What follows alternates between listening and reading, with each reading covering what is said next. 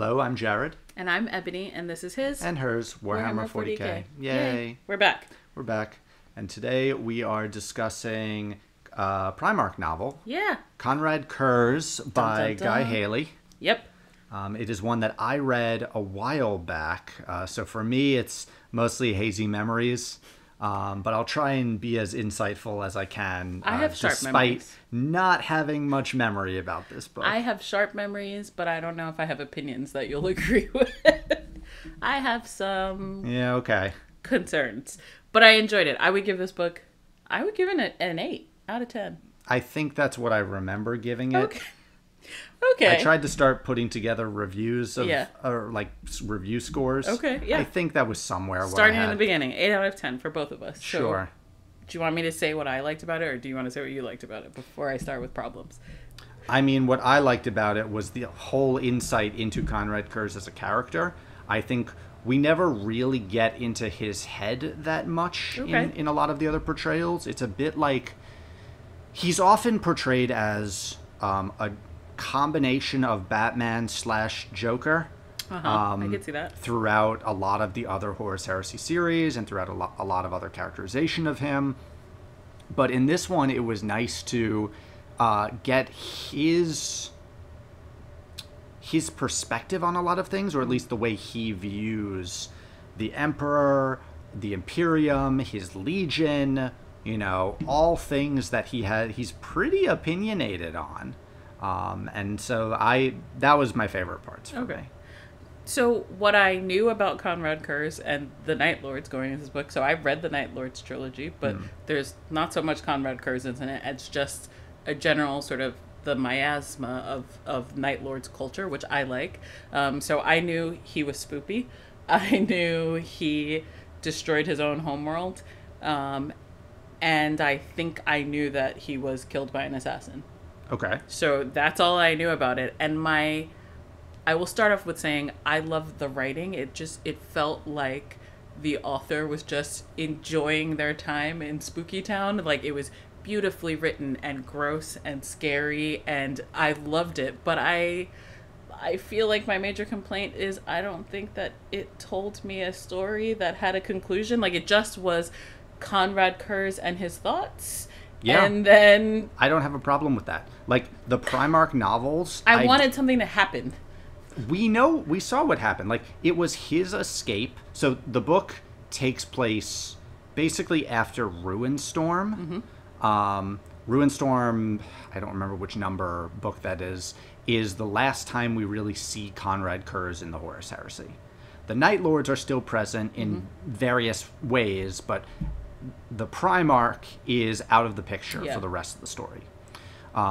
This is a continuation of that with some flashbacks to Great Crusade era Curze, both on Nostromo and after he's taken control of the Legion and after he starts recruiting from Nostromo and how that happens.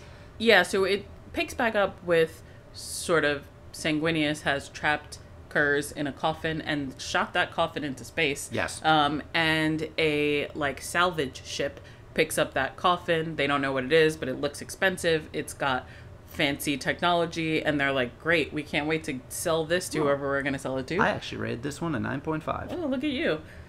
We're going to sell this to whoever we're going to sell it to, and then they crack open that coffin, and obviously Konrad Curze comes out of it, and chaos ensues, and everything goes really poorly for everyone on that ship, including... the Night Lord's chaos does not ensue. I guess, fine. Ha.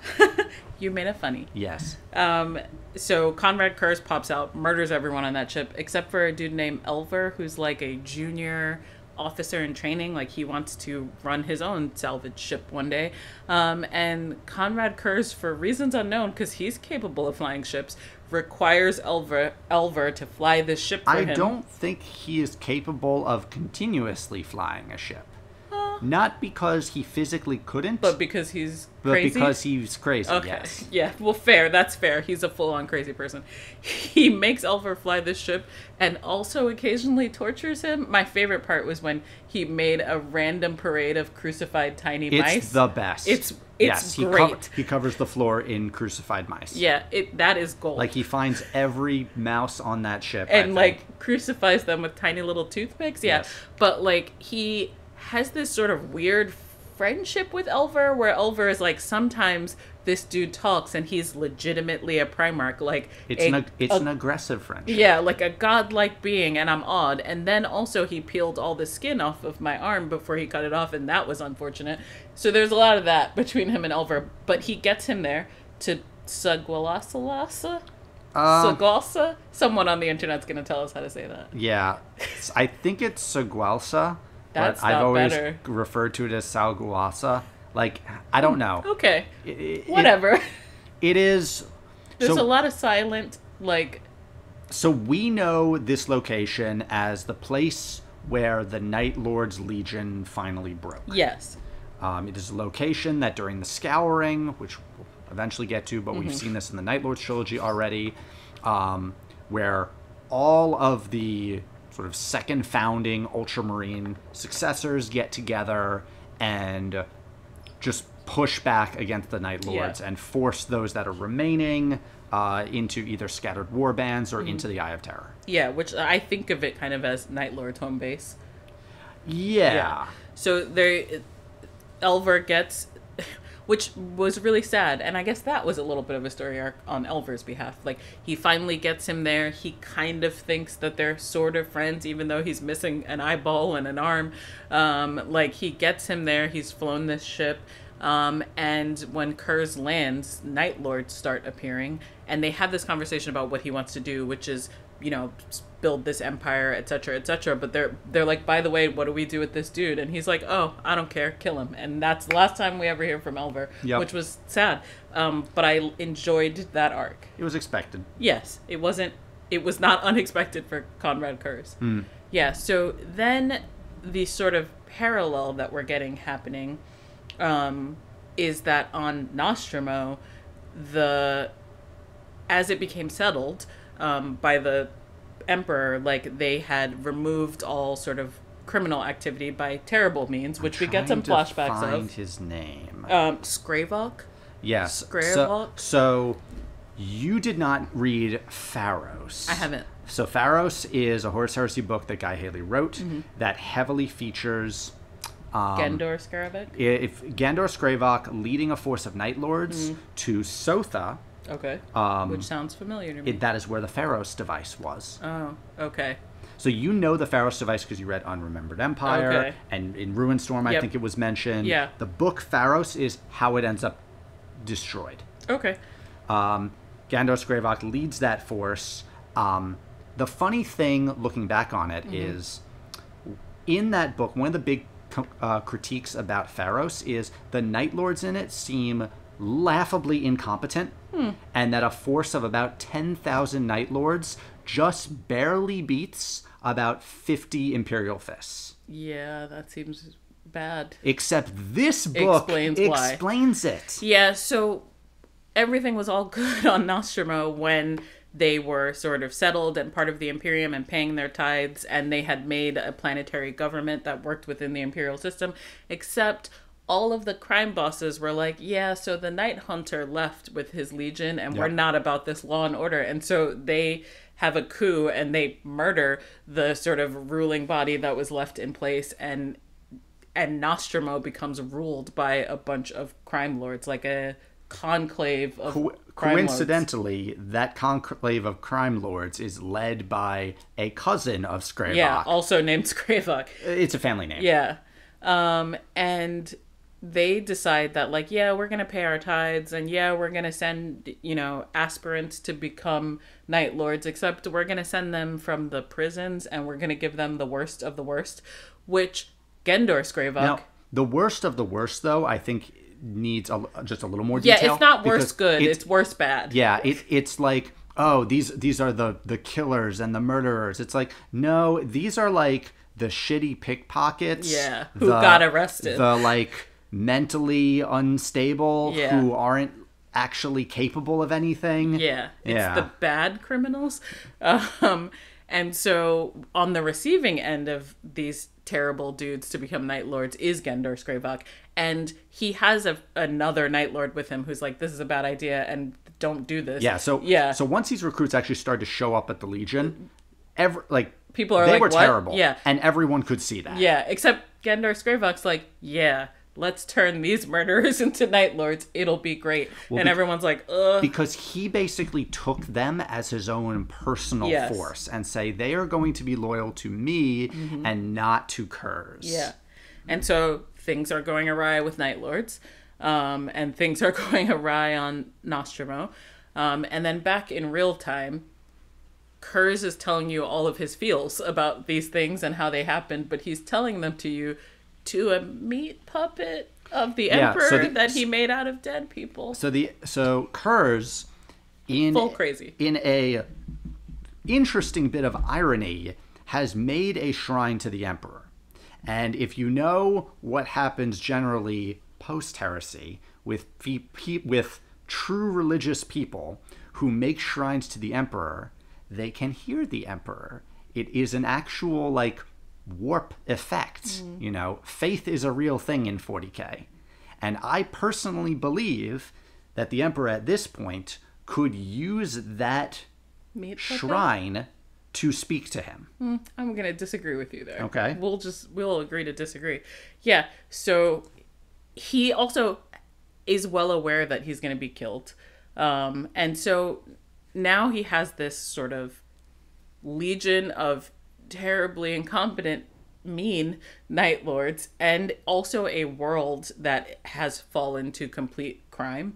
And so he decides that it's time to, like, enforce justice and destroy Nostromo, and he does that with his legion. And there is a little back and forth between members of the Legion and members of the Legion with different levels of loyalty to Curze about what they should and shouldn't do. So there is some detail about this in this book that really comes to a head during the Thramis Crusade, which is not directly detailed in this book, but in, I want to say it's the Forge World Black Book Crusade, where it's the Night Lords against the Dark Angels primarily. There is sort of an internal civil war between the early Nostroman recruits who were recruited while Curze was still there, and then those that came later. Gotcha. Yeah, and so it's Sevatar and Shen, or or Shang. It could be Shang. It's Sevatar, and then another Night Lord who is very loyal to Curze and has been doing all the things that Curze says, has seen him having his visions and, like, sort of meltdowns and been kind of holding that in. They have been having this sort of internal discussion amongst the, like, leaders of the Night Lords chapters about murders that are happening to humans on Night Lord ships because they're all crazy. It turns out some of those murders might have been Konrad Curze because that's how he built his Corpse Emperor. But we get this really interesting dichotomy where, like, Sevatar and Shang come head to head at the end. Like, Konrad Curze is like, we are going to Nostromo and we're going to destroy it, and that'll be the end of it. Everyone on Nostromo needs to be punished. And Sevatar is full gung-ho about it. He's like, Curze says we're destroying it. It's the right thing. Yep. Let's do it. And Shang is like, I love him and I am really loyal, but maybe he's crazy. Have you noticed that he's crazy? And they have this headbutt moment, but Sevatar goes off and does it. And I don't know what happens to Shang. So the fallout of this is Curze is brought up on charges, essentially, by the Imperium, and tries to get brought in by, I believe it's Dorn and Vulcan. He escapes into, like, the dark of the galaxy, like, between stars, and doesn't show up again until Isstvan 5. I see. That is the next time anyone in the Imperium sees the Night Lords. Okay. Well, that explains some things. Yeah. Yeah, and so they destroy Nostromo. You don't really get to see it in this book. I wish you did, but you said that's because you get to see it other places. The destruction of Nostromo has been a detail before. Like, Yeah. it's an exterminatus. Yeah, so it's Like- very like, and we destroyed it. And then Konrad Curze is on his way to being assassinated, and there's a little bit of conversation between him and other Night Lords about why he shouldn't go and why he should resist it, but he's all blah blah blah, this is fate. And so he goes, and that is the end of the book. And I went back and read the whole last chapter again. I was like, did I miss something? Honestly, it just felt so abrupt. Go back and read Soul Hunter. Okay. I think. Okay. Whatever the first Night Lords book is. Okay. Because the continuation of that is in that book. Okay. Like, it's in a flashback. Okay. But exactly what happens is a continuation after those of doors that. close. Yeah, it felt so abrupt, and I was like, how is this the end of this book? And so I guess my complaint and where we disagree is that you're saying that all of these things that I think needed to be in this story exist somewhere else, which Yes. just makes me kind of feel like, why did we make this book if all Because the important things have already been done? Every Primarch needed a book, and not all of the important details have been done, but guess. just that particular event had been done. But we didn't know the before of it. Okay, fine. Yeah, it just felt kind of like it just let me down at the end, because I was like, oh, this is the thing that he's been, like seeing and imagining, and we don't get to see it happen. I knew that it happened, but I just thought at least you would get a little bit of it. I don't know. That just made me like, me. That's been seen before. The actual assassination, I'm fine with it happening. I think the annoying thing is it is named after a scene from Apocalypse Now. So Konrad Curze is named after a character from the movie / book, and is killed by an assassin named M. Shen, which is a shortening of, what's the actor's name? I don't remember that name, but yes. Martin Sheen. Martin Sheen, yeah. Yeah. Whose character kills Yeah. Kurtz in the movie. Yeah. And that to me always felt like, It's too on the nose. yeah, but that's Yeah. it's old Okay. lore. Yeah. So I'm not too bothered by I it. didn't hate it. I still give this book an 8. I give it an 8 out of 10 for all of those scenes on board that ship with Elver. Like, all of that is great. And also, like, a little bit of the flashback to Curze as the Night Hunter on Nostromo. What about his Fortress of Agony? That's made from people. It was all right. Oh, come It was a little on. bit too much, even for me. Yeah, I don't know. I just want... Everyone needs a wall in their house made of people. I just wanted like a little bit more story, but like just the ambiance of reading it was great. It was my favorite thing to do before I fell asleep. Read about tiny crucified mice and humans in torture. It was great for me. You gonna give it a shot at work? No, No? that's not allowed at work. Aw. But like, yeah, I just felt story-wise it was lacking. And I disagree that he was talking to the Emperor. But I do appreciate that that's a thing that happens, and it could be The true. shrine was glowing. Yeah, I just think that was all in his mind because he's a crazy. Like, I just think he was full on crazy, and the Emperor was not talking to him. And also, why would the Emperor talk to him? Because he can. Yeah, but why? He's still, like, Curze is still one of his sons. Yeah, but I feel like he's like, yep, nope, this isn't gonna end well. Let's just... That is not what the Emperor ever does. Like, the Emperor doesn't ever cut his losses.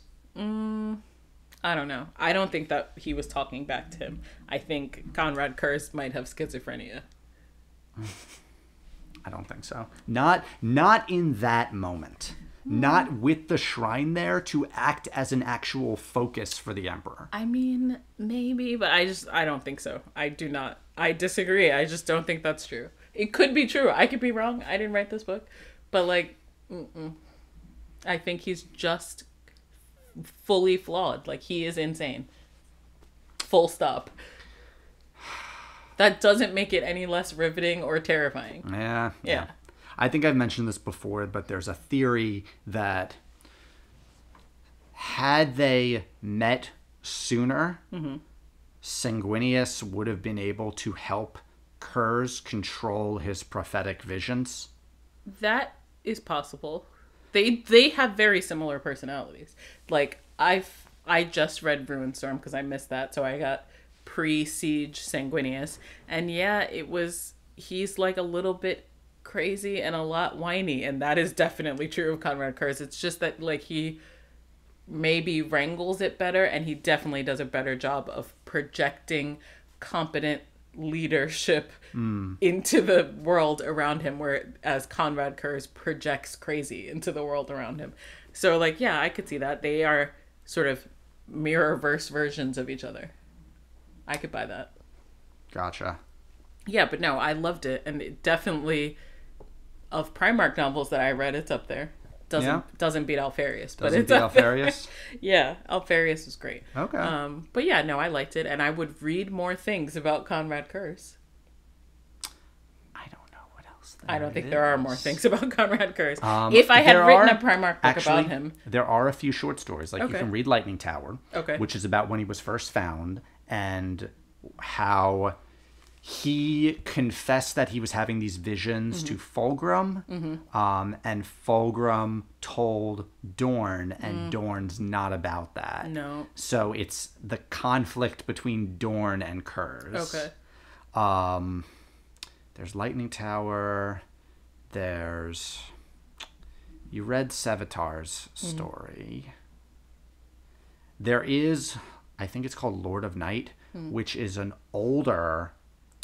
Night Lord's book. Like it predates all of them. Okay. And I believe, is Shang the main character? Oh, that would be interesting. I hated him throughout most of this book and agreed with Sevatar that he was kind of a sniveling, ass-kissy butt munch. But I don't think it's Shang then. He was responsible at the end. So like, there's another one. Sahal? Yeah, I feel like I've heard that name. Yeah, no, like, I just think if I had written a book about Konrad Curze, knowing that all of those other bits of the lore existed, I would have chosen a different part of his life. Like, when he went into a hole in the universe, who knows what's happening in there? Like, I just would have told a different story. You know? I just think that would have been more worthwhile as a reader. Gotcha. No? I don't know. What are we back with next time? I'm not quite sure. Let me see what is on the docket. List. What is on the list, yes. We're reading lots of things, but they're not things that... Yeah, there's some other stuff. So, like, I've been going through a Necromunda anthology called Status Dead Zone. And I'm reading short Drakenfels. Stories. You're reading Drakenfels. We've been going through... Dark Harvest. Which are both Warhammer horrors, but, like, Age of Sigmar horrors. Yep. Yeah. So... The next Dawn of Fire, Martyr's Tomb. Yeah. Apparently, there's a novel that takes place in between them called Void King. Okay. So that's one option. I would do that. The other one is we can read Harrow Master, which is the mod M41 Alpha Legion book by Mike Brooks, same guy who did Alfarius. Okay. Or what else is on this list? There's Rogel Dorn. There's Sanguinius. I don't know if I'm ready for more Sanguinius. There's Luther. About Dark Angels. There's Brutal Cunnin. You know I don't like the orcs. I know.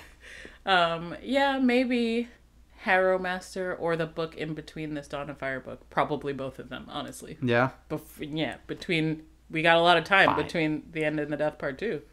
That is true. Yeah. Yep. End of the Death Part 2. November, I believe. Also, to date this, it was just announced End in the Death Part 3. And I'm super excited. Has been written. That is not the reaction I expected from you. So, like, yes, I want Horus versus the Emperor, but every Siege book that I read, I like a little bit better than the last one. And now it's very, like... I'm enjoying this and I don't want it to end, you know? Yeah. That is the opposite of what many people's reaction has been, but okay. I Interesting. like them more the more I read them. Yeah. And I really liked the End in the Death Part 1. You liked Mortis more than Saturnine? Okay, not that one. But for the other ones. But like I liked Echoes of Eternity more than... Warhawk, yeah. Oh, I didn't. No? No. Okay. Definitely not. Well, we'll see how it goes with the End of the Death Part 2. Yeah. And we'll be back soon with a surprise. With the surprise, yep. Bye. Bye, everyone.